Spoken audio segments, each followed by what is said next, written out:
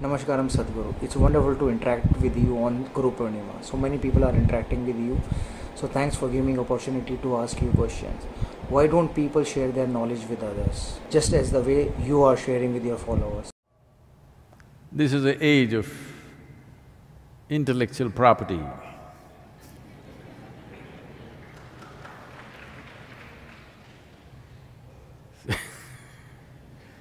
Somebody even wants to patent yogasanas. You can patent the asana, but still you can't get into it. You may have patented all the difficult asanas, but can you get into it, that's a question. So, we have come to a place in the world where everything is monetized. Everything has a commercial angle to it. So because of that, as people have been miserly with money, now they're miserly with knowledge because,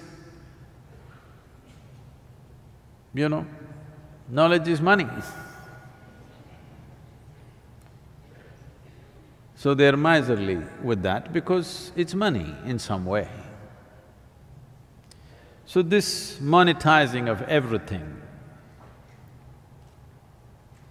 can really destroy many things in this world.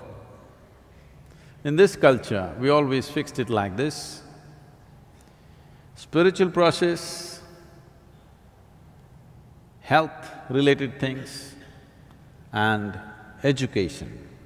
These three things should never be commercialized. Everything else can be commercialized. These three things should always be offered. The question is only about the qualification of the recipient. All kinds of people come and say, I want to go, I want to do this, I want to do that. 2 days later, they won't be here. So the question is only about the qualifications of the recipient. If that one thing is ensured, knowledge should be offered irrespective of commercial interests that are involved in it. But today everything is commercialized, and in many ways you can't help it because the whole momentum is in that direction. Virender may be willing to share his knowledge. He may teach 10 different people how to hold the bat, how to hit the ball, how to stand, how to do this, how to do that. But how many will go about scoring double centuries after double centuries?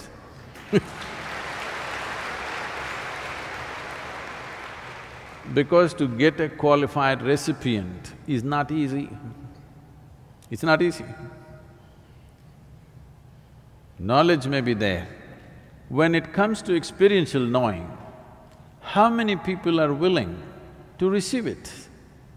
Everybody says, yes, I every day meet people, all the way Sadhguru, I want to go all the way. Tomorrow morning, they're crying because somebody said something, they want to leave. Day after tomorrow morning, their uncle's daughter's birthday, they want to go. I'm not saying there's anything wrong with your uncle's daughter. All I'm saying is, your interests are many. That means you're not going anywhere. You can dabble with many, but there must be one direction to life, otherwise you're not going far. You're going to wander around here. If you want to go penetrate through something and go a distance, you need some one-pointedness. People come here, they say, Sadhguru, you give me any kind of sadhana, I'm willing to die, Sadhguru.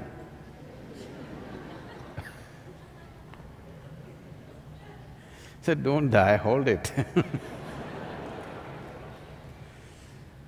I'm willing to offer anything, but hold it, we'll see, we'll go step by step. 3 days later they come and say, Sadhguru, Sadhguru, I've found somebody, Sadhguru, I think For lifetimes this person must have been waiting for me. I saw this girl and now there is a spiritual angle to it. It looks like for lifetimes we have known each other. If you have known somebody for lifetimes and you didn't make it, it's best you keep away from them.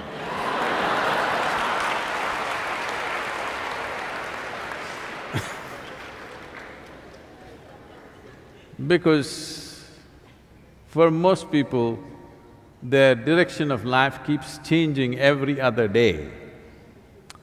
It's hard to offer anything, it's all bits and pieces. Of course, there are also people who think, see, knowledge is not something that you own because knowledge is not about you. Knowledge is about the creation, about the nature of the creation. What is already there is what you have absorbed. You didn't invent it, you didn't come up with it, you only saw it. This is why the language in this country is very clear. When it comes to any kind of spiritual dimension, we are only talking about realization.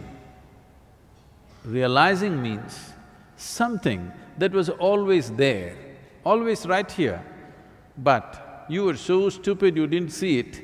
Today you saw it. I realized, I did not attain, I did not arise, I did not climb somewhere, I just realized. But the thing was always here. So, what is here all the time as truth cannot belong to somebody. Nobody can stop you from it.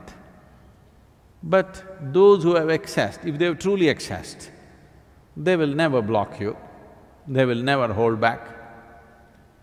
Only those who have accumulated from books and stuff, they will hold back because any accumulated stuff is limited and it'll get over. If you give away everything, it'll get over tomorrow morning, you won't know what to do. So you will hold it and be miserly because you have gathered it. What is gathered you can hold back, what you have realized you cannot hold back because it's an endless run. You're only constantly wishing there is somebody here who can soak it up as fast as you can give it. That is the problem. The problem is of lack of receptivity, not of holding back, if you really know. But if you have acquired knowledge, you will be miserly because you can only acquire that much, you don't want it to get over. Knowledge is like money again It can get over.